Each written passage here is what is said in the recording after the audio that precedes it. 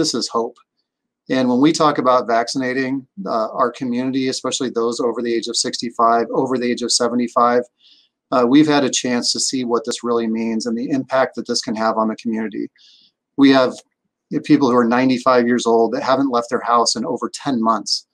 And the joy and the passion and the elation that we're starting to see, we're going to get our energy level back. There's a lot of hope coming with these vaccinations. The process is going to take some time, so we ask for your patience. But the light at the end of the tunnel is getting brighter. And just want to encourage everyone to stick with it. We can do this. And it's really encouraging that these vaccines are so effective, and to see the joy that it's already starting to bring some of our community. And we're excited to bring it to all of you.